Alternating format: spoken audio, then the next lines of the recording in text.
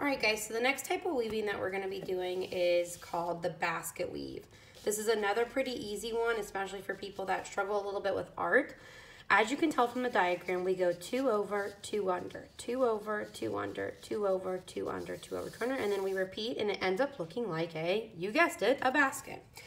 So I already have my traditional knot here, and what is important is you have to make sure that you continue weaving where you ended. So if I went back here and wove, it wouldn't be in the same direction as the way that I was weaving. So it's important that if I ended here, I need to begin here. So what I need to do is just like we did, if you guys remember in this bottom corner down here, is I need to make sure, let me zoom this out, is I need to make sure that I put a nice little knot over here to anchor my string. So I already have my string knotted onto my needle.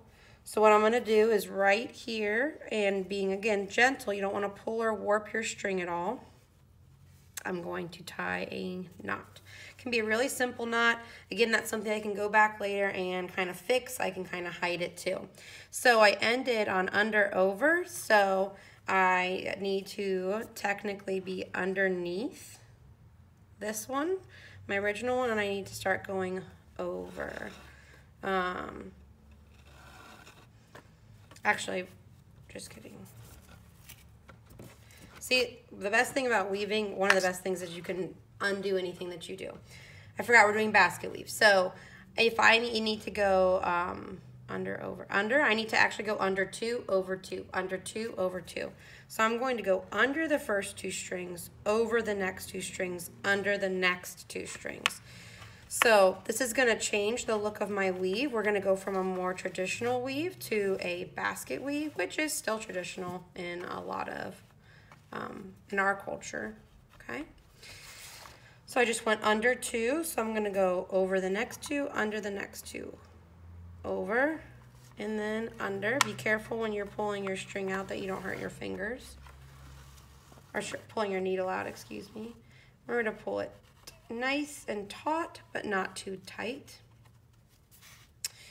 And again, I ended on 2 unders, so I need to go 2 overs. Getting all tangled over here. So over 2, under 2, over 2, under 2. And I end on an odd, that's okay. This warp, the one I'm using, it has 23. Your guys' has 20, so it will not, it'll be great for basket weaving. It won't make a mistake. So mine just does because it has an odd number of pegs. So I'm just gonna go, I'm just gonna wrap it around since I ended on an over. And I'm going to, this should be over here. So I'm gonna just fix this right here and go under here. So on the last, these 2 I went under, so I need to make sure I go over, under, over, under. And what's going to start to be created, since I'm on my second row of basket weaving, is it's going to create a basket weaving. So it's going to have a very pronounced under and a very pronounced over because I'm going 2, 2, and 2, and 2. Under, over, under. Be careful not to skip a piece of your warp when you're doing this. Sometimes when you start to do different different weavings, different knot manipulations, you can sometimes forget about things that you need to do. So over, under, over.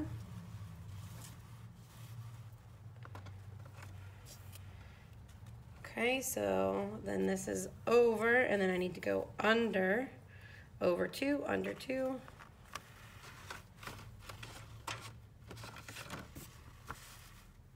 Oop, don't pull too tight. Remember, you can always pull the string back. Kind of keep the string down too. So I just went over, I have on the previous row I went over 2, so I need to do, I went under 2, I need to go over 2. So I need to go over, under, under. See, I'm a 31-year-old teacher and I'm still saying the things out loud to myself.